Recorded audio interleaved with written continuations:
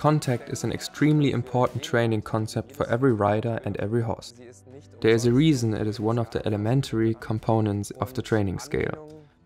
Contact does not only mean connection to the horse's mouth, but also connection to the haunches.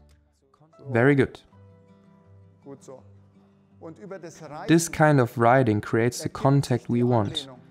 We do not establish contact with the hand or by riding the neck.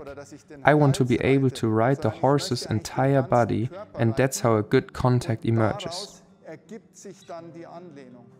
Contact is also always a mirror of the activity of the back, as well as a mirror of strength.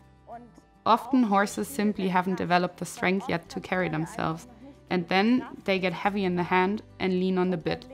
We like to say, anything that leans doesn't carry. You can see the positive and cool connection on the reins. Dino is now working and carrying himself, but Benny still has a clear connection through his seat and with his legs. That was really good.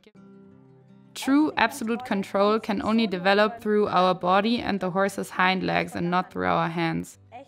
The control therefore develops with our seat and the haunches of the horse. As Benny already explained previously, our goal is to influence the horse only as much as needed, but as little as possible, especially with our hands.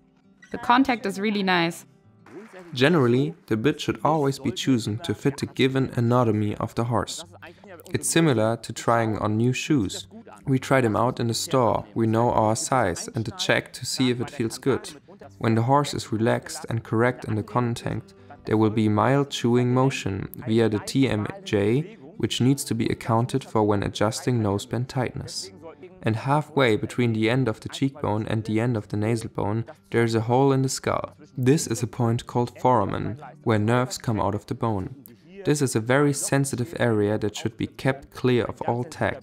If I were to adjust the noseband so that it sits right underneath the cheekbone, it would sit directly on the foramen.